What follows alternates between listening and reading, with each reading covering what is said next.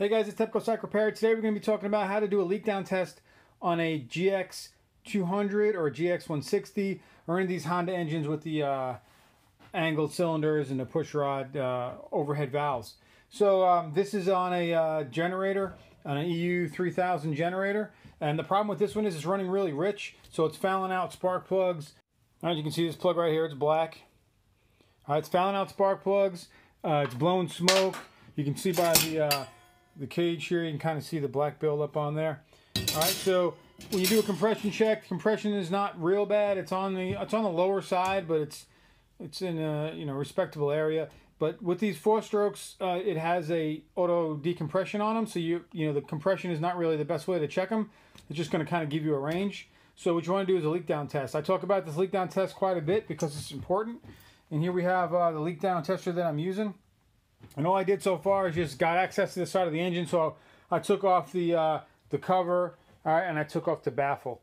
Real simple, a couple 10mm bolts and they're all off. So we got that out of the way. I got right now the cylinder is at bottom dead center. So what I did was I took the spark plug out, I moved it up to top dead center. And you know that because you'll have play in your rockers. And then I popped the rockers off. And the easy way to do this is that if you remove if you push the rockers out of the way, your valves are going to be completely shut, and then you move the piston all the way down the bottom dead center, and then you can pressurize it and be fine. If you have it up at top dead center and you're just a little bit off, and you pressurize it with your leak down tester, sometimes it'll push the piston and just rotate everything back down again. You got to start over again. So with these engines, it's really easy, and I'll show you what I do. So you can push these springs down real easy, all right? So what you do here is you just take it, push it, and move it over to the center, okay? So I just pushed it over, and now the valve is all the way up. These don't have the same retainers and stuff, right? They just have these little caps on them. So when you put them back on again, it's real simple. You just kind of push it down and slide this back over it, and you're good to go. So we have it. Now I have the engine at bottom dead center, and I have the rockers off the valve, so I know the valves are completely closed. So let's hook up the leak down tester and see what we got. I'm running 40 pounds through this. So remember, we're going to set up our gauge here. So we're at 0. All right, and then we're going to take our line. I have the connector already in there. It's just like this hose is just like a compression tester hose, but it has no internals in it, so it doesn't have the valve in it. If you have the valve in it from the compression tester, make sure you take the valve out. So I'm going to hook this up and we'll see what we got. All right, hooked in. So let's see where we're at.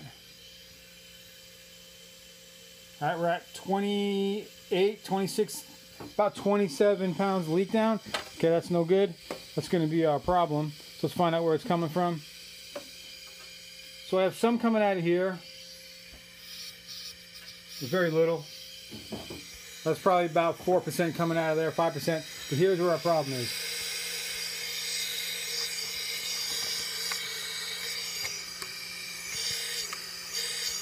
Okay, that's a lot coming out of there. You can hear the difference there. So we got something going on with our intake valve. I'm going to go ahead and pull the head off and check it out and see what's going on. But yeah, 27% leak down is way too much. And what's happening there is when it's running, because it's got so much leak down past the intake valve, it's blowing air back and forth in and out of the carburetor, causing it to run really rich. It's going to cause surging. It's going to cause it to foul plugs out. It's going to cause it to shut off. So if you have a generator running, trying to keep things running in your house because your power went down, you can't have this thing running rich because it's going to foul out. You're going to have trouble. So, all right, guys, that's all there is to it. Leak down test on a Honda engine. This is the GX200. Use the right tools, figure it out, diagnose your problems before you spend money on them. That's my best recommendation to you guys and best advice. Okay. I hope this helps you out. Please hit the subscribe button, hit the bell for further notifications. Until next time, guys, it's Untitled Repair.